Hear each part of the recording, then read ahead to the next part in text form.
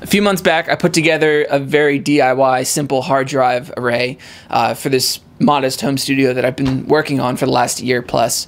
And I had a lot of questions when I had posted a picture on Instagram. Just people asking how I put it all together, what I'm using, and what its purpose is. And so I just thought I'd make a quick video showcasing that. I want to preface this video by saying that I'm not someone who knows a ton about computers, and so I'm just going to try and steer clear of the technical aspects. If you're someone who really knows what you're talking about, I'd love to hear any clarification you might have or tips you might have to improve the setup that I have down in the comments. I know a lot of people would probably be appreciative of that. So with that, I want to say that this whole thing is just very DIY, easy to do, anyone can do it, and best of all, it's really cheap. So let's get into it. As we move through this video, just bear with me. It might be hard to show everything at the right angle holding this camera, and things might be a little bit messy. So the whole thing is rigged up to my new M1 Mac Studio that I had gotten about a month ago. It's been working really smoothly after I sorted out the kernel failure issue. Basically, I just had to reinstall the operating system, that's all. The connections in the back here, so I've got the white Thunderbolt cable that'll eventually go to the studio display that's been on back order for months. Should be here later this week, but I just have a crappy TV I've been using in the meantime. Then for my fast connections here, I have 3 hard drives attached in the Thunderbolt 4 ports. So one I've got here, this is where all my sample libraries are stored and all the extra sounds that I might need in my audio projects. That's a Samsung T5 drive. You don't need a super fast speed for that, but it helps. And then my audio editing and video editing drives are the Samsung T7s, 2 terabyte. You can get 500 gig versions, 1 terabyte, and 2 terabyte versions. If you're editing audio, you probably only need like 500 gig. I just got the 2 terabyte, so I didn't have to worry about it ever. For video, definitely get the biggest size that you can get. The T7s are super fast.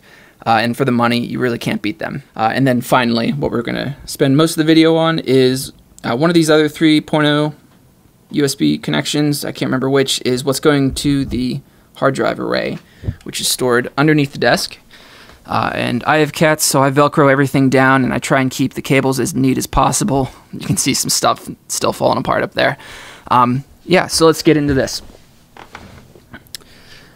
So I've got 3 USB hubs. One major thing you want to keep mind of is, depending on your computer, there is a limited number of peripherals, of connections you can have. So although you might be attaching 50 different USBs, internally in the computer, it's saying that there is a maximum. With the Mac Studio, I have not hit this. I haven't really counted.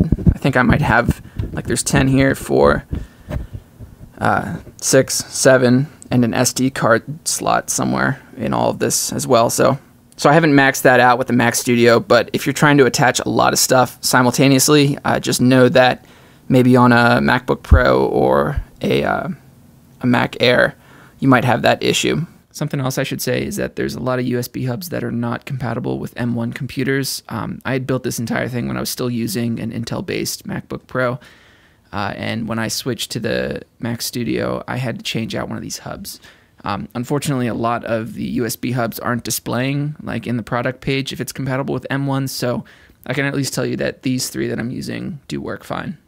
Everything I'm mentioning in this video, by the way, is going to be linked in the description. The cable management stuff, hard drives, USB hubs, etc. So if you're trying to build something like this, check those out. So this is the part that it might get a little bit difficult to see everything. I'm kind of under the desk here. Alright, so I've got a few different USB hubs here. I've got the J5 Create, I've got the Atola. This is a 10 port with on-off switches. I'll talk about why I needed that in a second. And then an old StarTech 4 port that I had, and I had no reason to replace.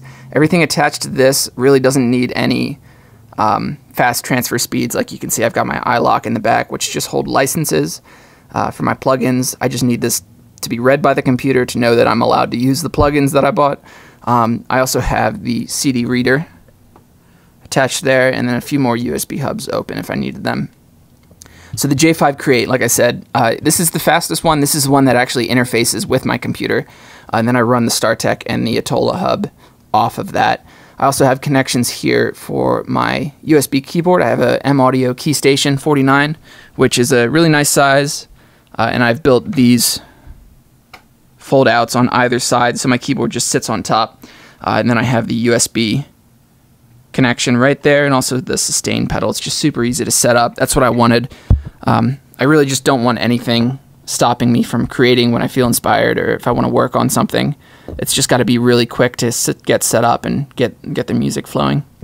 I also have a USB connection that runs here, just permanently, just kind of sits on the floor here. This is for my HX Stomps. It is fast enough, surprisingly, to use the HX Stomp as an audio interface if you wanted to.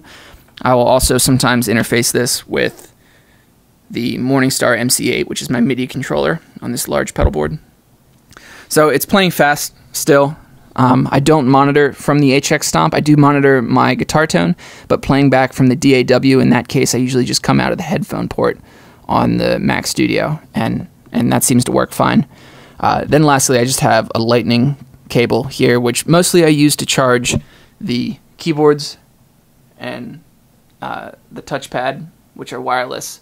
I can also use it to connect my phone if I need a fast transfer for videos and stuff off of that. Okay, so out of the J5 Create, going into what is going to be pretty much the main part of the video, this hard drive array, these stacks, and the passports back there. So I have a few different things here. Number one, I just want to explain that since I'm using very cheap hard drives, literally sometimes I'll be sitting at the desk and I hear one of the hard drives that's spinning down here come screeching to a halt. These cheap hard drives, man, they won't last forever, and so to preserve the life, I have these on-off switches. I really only use them for long-term storage, and so if you're not using them, you should turn them off. The Samsung T5 and T7 drives I mentioned earlier are really great and pretty affordable. They're going to last a really long time. I'm not too worried about that. The problem with using a solid-state drive for long-term storage is that, you know, a spinning disk, if it goes bad, you can send it to someone if you really need to recover everything, and they'll be able to get it off it. A solid-state drive, you're pretty much out of luck. So I use the solid-state drives because they're really fast for editing, but when I'm finished with projects and it's moving to long-term storage, it goes to a spinning disk drive.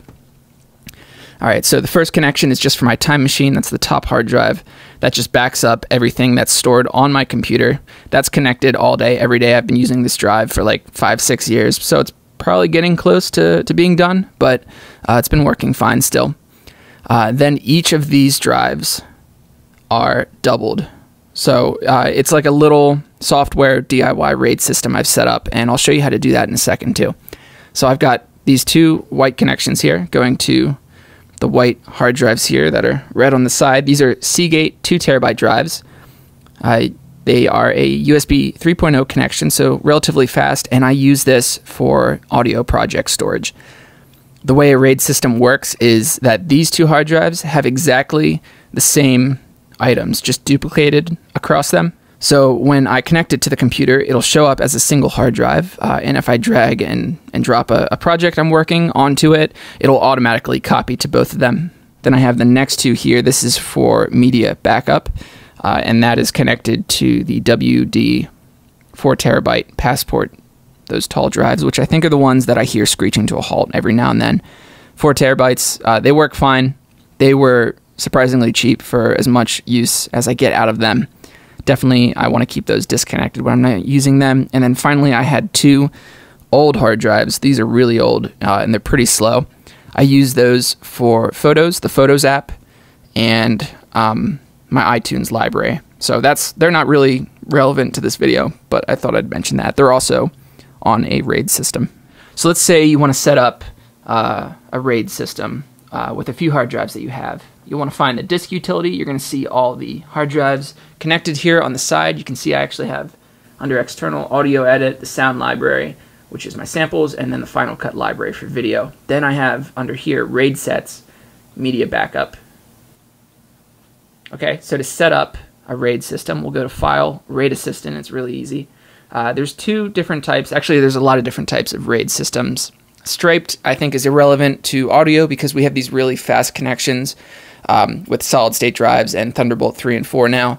But basically what Striped is saying is that you have one project maybe, and you want to use it across two hard drives so you can access it faster than you would be able to with a single connection. That doesn't make sense because, yeah, the really cheap solid-state drives are just so fast these days. If we want to set up one for backup, that's going to be mirrored RAID 1. And what it says is an exact copy of a set of data on 2 or more disks. This type is useful when read performance or reliability is more important. So, a set of data across 2 or more disks. I use just 2 hard drives. I think that's enough. If I have one go bad, then what I'll do is just order another one, get it here pretty quickly, and continue backing up from that. If for some reason both went down, I could always just send my hard disk to someone, pay a bunch of money, and recover it that way. So you'll select that mirrored, and you're going to see here media backup. That's my video storage, 6 terabytes actually. I forgot it was 6. I thought it was 4 for a second. And then you can see the 2 hard drives, WD Elements, which is the hard drives that I'm using, the tall stacks that you saw earlier. You'll just continue through here. You want to use the type OS extended journaled. That's what you want if you're on a Mac computer. I apologize, this tutorial is for Macs, but you can set this up very easily on Windows as well. Just follow the prompts. It's very easy to set up. I don't want to erase my information, so I'm going to stop there, and hopefully that was helpful. So that's my hard drive setup. If you have any questions, leave me a comment down below. Like I said, everything's coming through a single USB 3.0 port on my Mac Studio. And so the transfer speeds really aren't that quick. It's not something where you could work off of video or audio editing from a hard drive. You still want to have a direct connection through something faster like Thunderbolt for that. But for long-term storage, which is what I use it for, it's more than capable.